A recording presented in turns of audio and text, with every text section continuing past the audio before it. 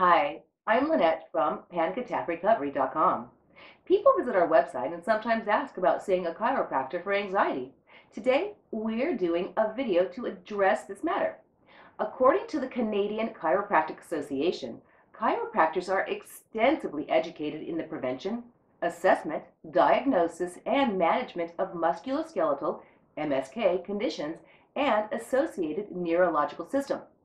They will recommend a treatment to help relieve pain and improve function, such as manipulation, mobilization, soft tissue therapy, exercise, education, modalities, and rehabilitation.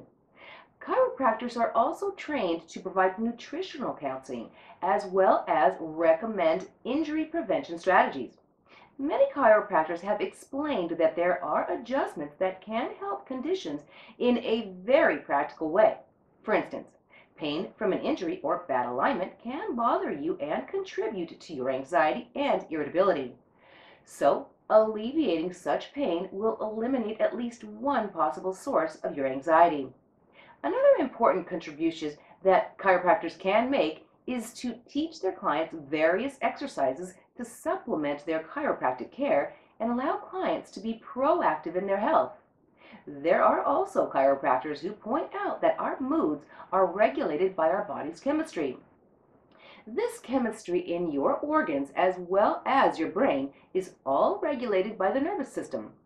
Some chiropractors argue that misalignment of the first, second, or third vertebrae of the spine can cause pressure in the area of the brainstem, which can cause interference neurologically and chemically. Therefore, they argue that realigning these vertebrae can help the patient's mental state.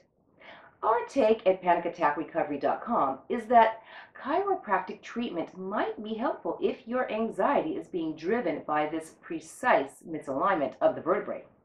And helping you with physical pain and suffering can provide relief and reduce your irritability. However, generally, anxiety or panic disorder is caused by something more than misalignment of the spine. We would suggest that it's most important to embrace the fundamentals of recovery that we and others would like to share with you through our various media.